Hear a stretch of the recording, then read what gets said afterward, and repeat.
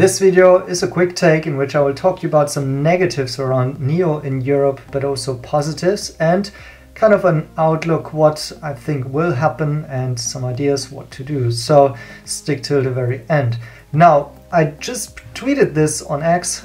I'm not sure how to say it. I made a post on X. NIO's Europe numbers don't matter for now. It will take much more time. I think I've done a video on that before. The reason is usually we see some absolute numbers that are tiny and then big numbers such as today, up 660% in January.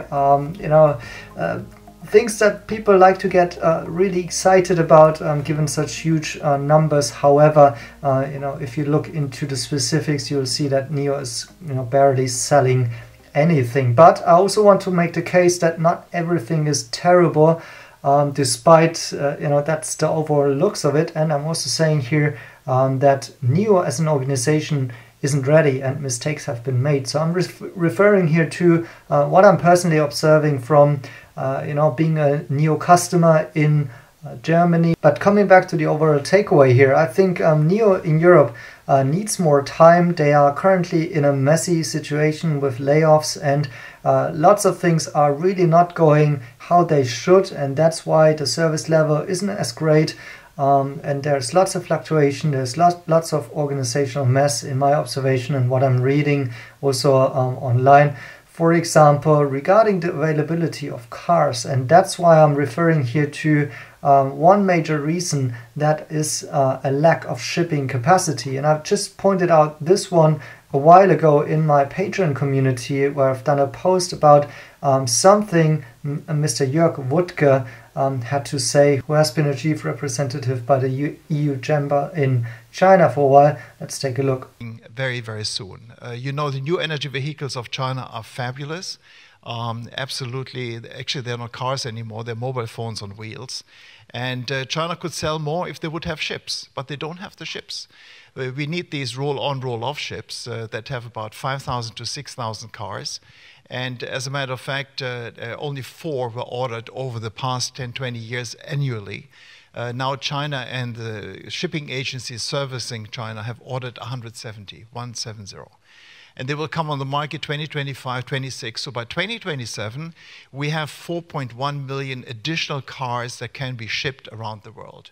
This is going to be a massive change in trade flows that we have to see. So based on these reasons, I think we should look out for 2026 and 2027. Currently, we have to state that NIO is not in a great shape for the organizational part, and I do think also some strategic things need to be different, and one idea for that in a second.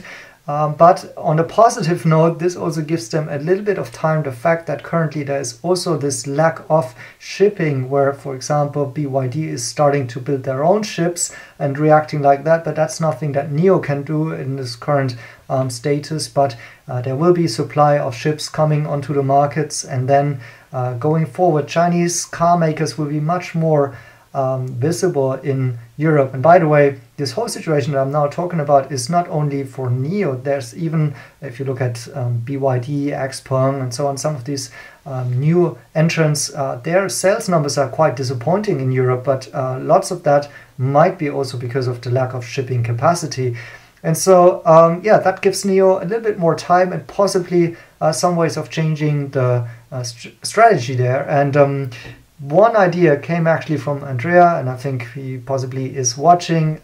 So he previously made this brilliant point about that there could be a software limit for the battery capacity, and therefore bring down the cost of NIO vehicles. And that's exactly one strategy that NIO has just unveiled, and I made a video about the other day. So maybe NIO management is listening to some of these suggestions being made out of the NIO investor community. Andreas really vocal about this stuff on Twitter, on X, and I don't want to take the credit for his ideas here. I think he left some brilliant comments around, and this one is another one that's coming from him.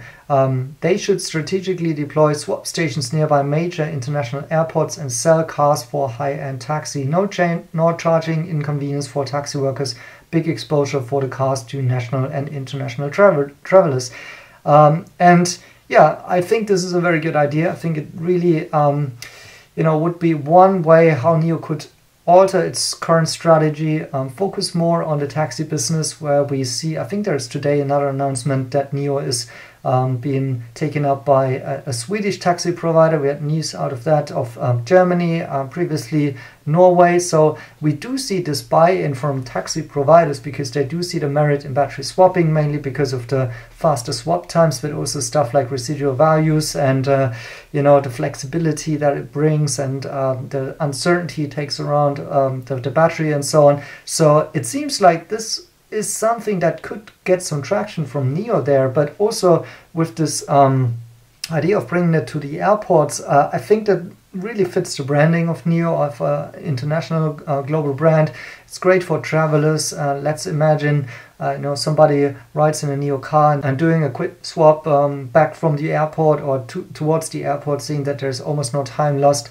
That's a great experience. But either way, it's a use case that would be great to see more travelers being driven around in NIO cars. I don't think it would reflect badly on the brand. For example, here in Germany, Mercedes-Benz are the usual taxis. So it's a premium to luxury brand offering taxi services, or at least the taxi providers are using the car. So, that's one way of getting into the market, getting some brand exposure, and then also those cars being in the market, being sold to the taxi providers later on, could also serve the secondary, second-hand market and so on. So that would be one way strategy to go.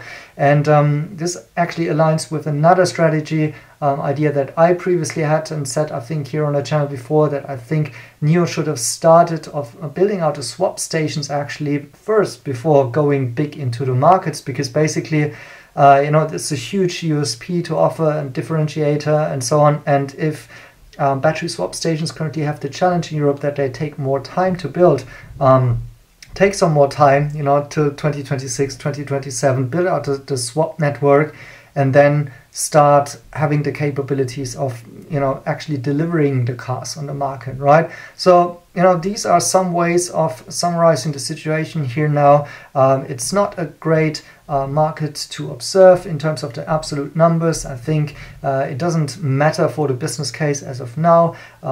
Currently, NIO is in a messy situation here, but I think there are strategies out of this, and I hope NIO management takes up some of them and will act on it.